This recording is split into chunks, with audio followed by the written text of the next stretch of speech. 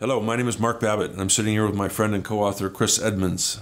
Good Comes First, Chris, is coming out very soon. It's coming out very soon. We could not be more excited. We've been thinking about this stuff for 30 years each and been writing this book for 3 years. So we've been very, very attuned to how we can create a tool, a resource, actionable insights for leaders to be able to create a work culture where their team members, their associates, their employees are respected, validated, and honored.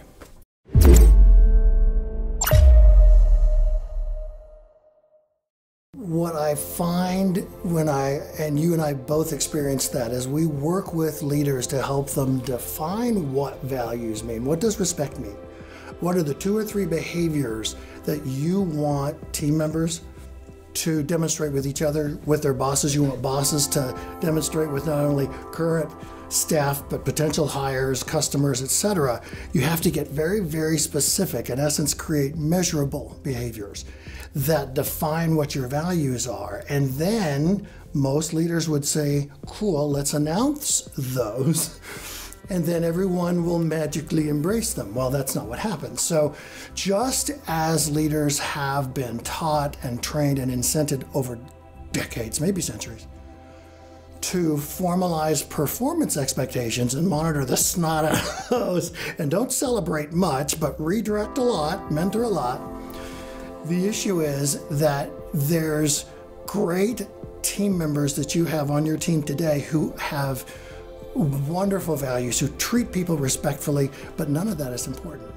None of that is shared across the workforce. And so it's these lone players that are doing their best, right? Trying to demonstrate values, and they're sometimes seen as kind of fluffy, kumbaya around the campfire kind of a thing. So the idea of having the definition part of this, yes, formalize your performance expectations and hold people accountable. That is, not surprisingly, an issue for almost every leader on the planet. Accountability for performance is tough. We've got a model that will help with that, but we use the same exact model to make sure that leaders and team members are behaving nicely, behaving respectfully, treating others with civility, and we measure that. And we mentor those that aren't aligned, and we celebrate the tar out of those that are doing well in performance, doing well in respect, and especially those that are doing both. Well, the definition is key to Good Comes First and an uncompromising company culture. You and I worked with a client, and we asked them to define integrity, and we asked 20 people, and we got 14 different answers.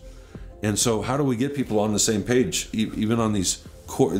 Your company says that's a core value, that we're all about this, and then we get 14 different answers, and so it becomes a war of words and mentalities, mindsets, and I think that's what Good Comes First does. Is it helps clearly define that message, so it's not ambiguous, it's not open to interpretation. No, this is how we see integrity here. Here's what it means to us. And here's another key thing that came from that work was, a lot of people, especially younger employees, tied integrity to social issues. Yeah. And we can't act one way inside the walls and then ignore what's going on in the outside of the world. Now, we started writing this book 3 years ago, but from the very beginning, one of our cornerstones for Good Comes First was use our voice for good. Now, since we started writing that, we've had several issues: Black Lives Matter, police injustice, social inequities that have surfaced, and it's just magnified, almost in a way that the hybrid or the remote workforce that we started talking about 3 years ago in the book, we started perfecting that as the book was being written. I mean, socially in the real world, corporate America got a lot better at remote work over the last 15, 16 months, but we haven't gotten better yet at the social issues. We're still fighting those every day in the news. And the cornerstone, use our voice for good. I know you're just as proud of it as I am, but we can no longer sit back and go, all we care about is our shareholders. All we care about is market share.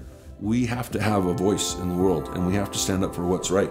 And that's literally putting good first, not just on the third quarter report, not just in our annual shareholders meeting, but every day we're living our values. Learn more about Chris and Mark's new book and purchase your copy at goodcomesfirst.com.